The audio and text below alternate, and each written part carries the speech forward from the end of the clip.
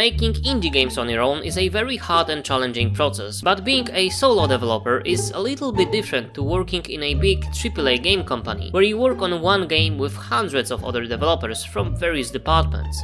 Oh my god! Okay, it's happening! Stay calm! Everybody calm down! Today I'll show you what a game designer's job in a big AAA game studio looks like. We'll go through a full process of creating a part of the big game as a game designer.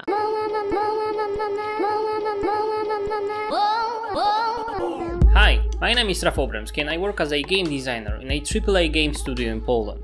In the last video I covered job responsibilities for the animation team and the art department. Today let's dive into the design area. And here we immediately stumble upon a similar issue as we did with art teams. It is impossible to cover every single possible design department because it will vary from studio to studio. For example, if a given game dev company creates an open world RPG game, it will most likely have an RPG design team that will focus on the stats and number for the player's progression, as well as an open world design team dedicated solely to open world design for that game, that will make sure that the game's world is filled with stuff to do and activities are evenly spread. And while some open world games, like the Elden Ring for example, will focus mainly on the static NPCs placement, and other open world games like Red Dead Redemption or Assassin's Creed might have a dedicated design team for bringing their cities to life with crowd placement and various city activities like playing poker or drinking games with other Vikings. But generally with the design area, I'm talking about the developers that make the game be a game. Usually a designer will have to wear two hats during development. An implementation hat, that means he or she will have to implement scripts, use specialized technical tools, or tweak database values for a given feature or mechanic, and a design hat, that means that he or she will have to brainstorm ideas, discuss stuff with other departments and designers, create design docs, etc. So if you think you'd be happy with coming up with ideas for mechanics and different game elements, and you'd also be happy with making your hands dirty with some high-level implementation stuff without diving into very technical aspects of the game's engine, this is probably a perfect fit for you. And right off the bat, let's start with my currently favorite design department, gameplay design.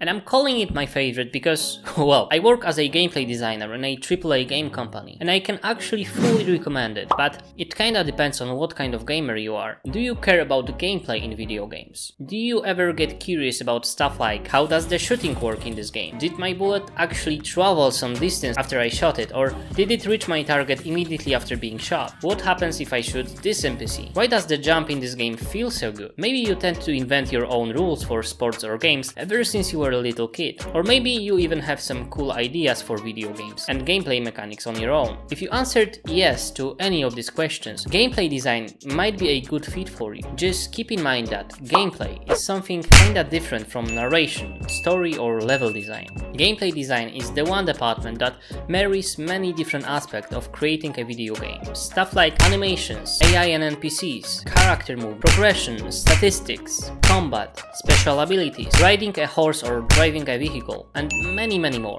All of this stuff needs to be designed and implemented, and it's the gameplay design team's job to make it awesome and unique. To give you an example, let's say you have a game where your character named Hero has to fight off a scary monster named Monstry. This encounter was requested to you by the quest design team.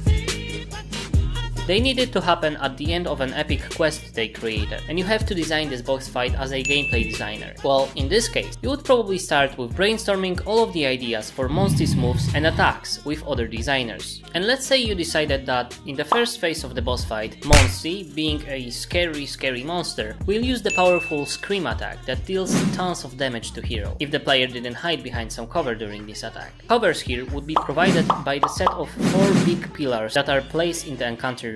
If the player manages to hide behind a cover to avoid it, Hero will not take any damage, but the cover will get destroyed in the process.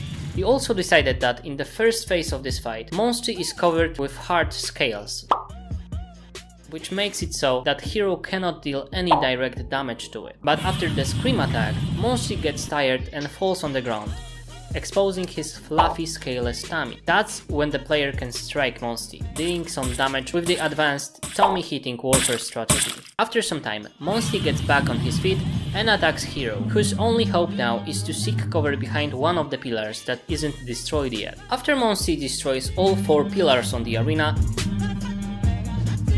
a giant sculpture that was held by those pillars falls on the ground, destroying the floor on this level and changing the encounter location for phase 2 of the boss fight. After the fight, the player will be given an epic reward, a legendary bow that can shoot a grappling hook and allow hero to travel to new locations. You also added phase 2 and 3 to the boss fight, but to make it simpler, let's ignore that and focus only on phase 1. Having the design created, your job as a gameplay designer would now be to discuss every single dependency on various other teams that have to combine their efforts to create this boss fight. So you go to the art team and you request a concept design for Monsty, telling them that he is covered with scales, he can scream and has a fluffy but very much damageable tummy. Their job will be to give you a character model along with VFX for the scream attack. They straight up accept your request, with just one change to the Monsty's design. They want it to be a female monster, so Monsty becomes Monstess. But that doesn't really change anything regarding gameplay, so you go to the animation team to discuss what is needed for the fight. You create a list of animations, which includes an animation for Monstess's movement, her scream attack, her fainting after the scream and the pose that she will take when she is in the fainted state, exposing her tummy. You also request support from the sound effects team that will provide all the sounds made by the monster during the fight, especially her scream attack. After that, you go to the engine team or gameplay code team to discuss stuff like AI behavior during the boss fight and destruction of the pillars on the level. Having that covered, you go to the level design guys and you tell them what is needed for the encounter room, an arena with 4 pillars that will uncover a second arena after being destroyed. And here you stumble upon an issue. They decided that they cannot fit a second arena in their budget, so the whole encounter has to happen only in the first arena. Then you adjust your design doc to everything you decided with other teams. Monsty is now Monstess, and her destroying 4 pillars will still make the statue go down, but instead of breaking the floor and moving the phase 2 of the boss fight to second arena, it will crush on Monstess, breaking her scales and making her vulnerable to attacks not only when she's fainted, but at all times.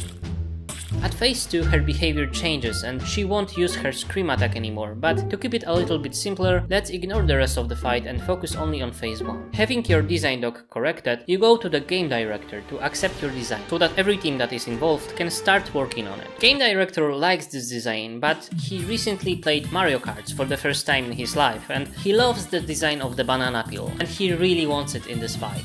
I wonder if your feelings on this matter are clear, Lord Vader. Your attempt to talk him out of it didn't really work, and he's basically your boss here, so you have to trust that his judgment will only benefit the game, and you adjust your design doc to have banana peels in the encounter. Player will be able to throw them at random places around the area, and if the monster walks on them, she will slip and fall, entering the fainted state, just like she does after the scream. You adjust your dependencies with the animation team, adding the animation for slipping on banana peel. You also go to the art team to add the banana peel model to the list, and you inform everyone that they can start working because the design for it is now closed and accepted. As the animation team delivers all the animations, art team delivers all the 3D models, level design team delivers a location on which the fight will happen, engine and code teams set up pillars destruction during the scream attack, and sound effects team delivers all the sounds needed. Your job is far from done. You finished the design part of it, but now the implementation part starts for you. And this means implementing AI behaviors of the monster using commands that were given to you by the code team, implementing scripts for monster to use her scream attack, taking damage from hero when in vulnerable state, and sleeping on the banana peel. You also make sure that all animations are set up correctly and all the VFX and sound effects are played at the right moment. Having all this working, you spend some time to tweak the values for the monster attack damage, the damage she takes from the player when in fainted state, the time she spends on the ground after sleeping on banana peel or after fainting, and all the scripts and behaviors related to switching to next phases of the boss fight. After that, you take all that you currently have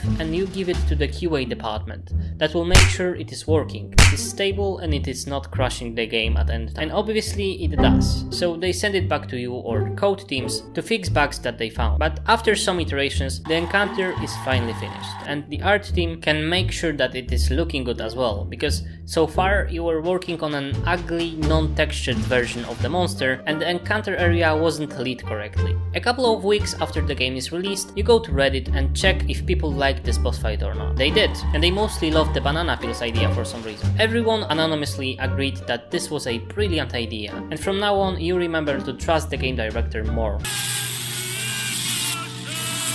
Mamma mia! So that's basically how a gameplay designer's job looks like. You need to have strong design skills and a solid understanding of what works in games and why. This is the most important part of the designer's skill set, but you would also need to learn some technical stuff for implementation part, which isn't usually that crucial and can be learned along the way. Technical skills usually mean learning an internal scripting language or one that's used globally. Some studios use C# here for example, but basic knowledge of C++ or other language that is used in the game engine would be a big plus here. And that's pretty much it for the gameplay designer's position. If you want to know more about the process of designing gameplay for AAA games, maybe you'd like to know how you can become a gameplay designer and apply for a job at a AAA game studio, or you'd like me to explain differences in gameplay design between various AAA companies, let me know down in the comments. In the next video, I'll cover another designer's department, the quest design team. And trust me, quest design is probably one of the most awesome thing there is, so make sure to subscribe not to miss it. And see you in that video. Bye!